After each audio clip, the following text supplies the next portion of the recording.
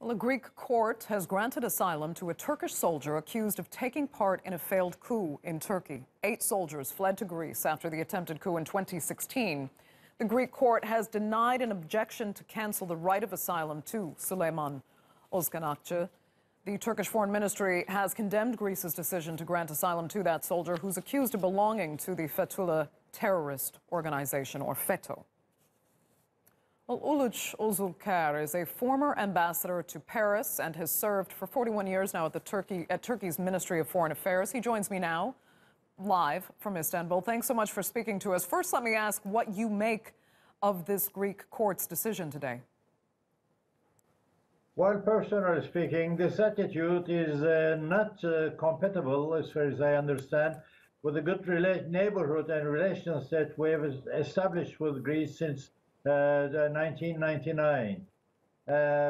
8 military personnel, high-ranked officials, military persons have flown to with an army helicopter, as you remember, to Greece.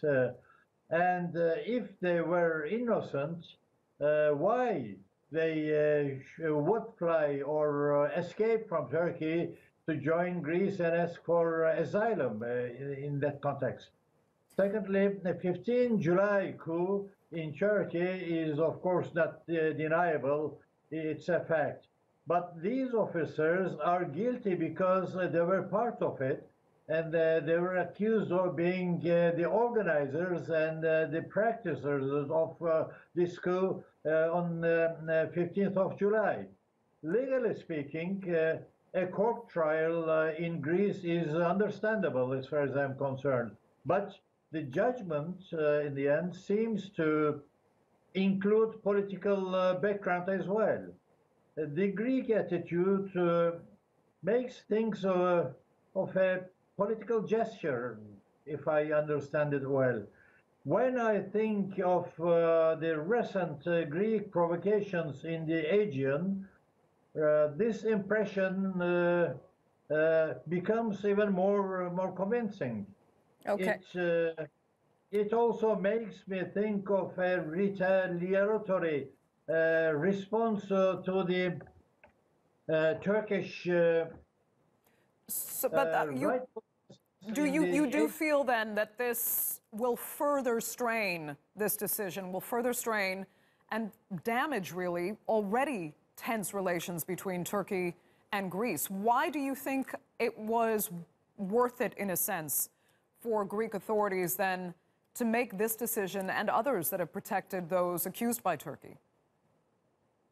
Well, it's a political gesture in the end, because Cyprus government, as you remember, tried to solve the problem more peacefully, but in the end, there are many parties in Greece who are opposing him, and he was not successful in doing so.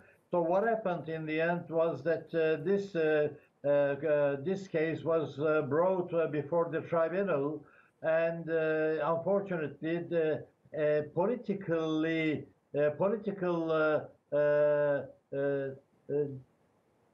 decision, if I may put it this way, was also foreseen by the court.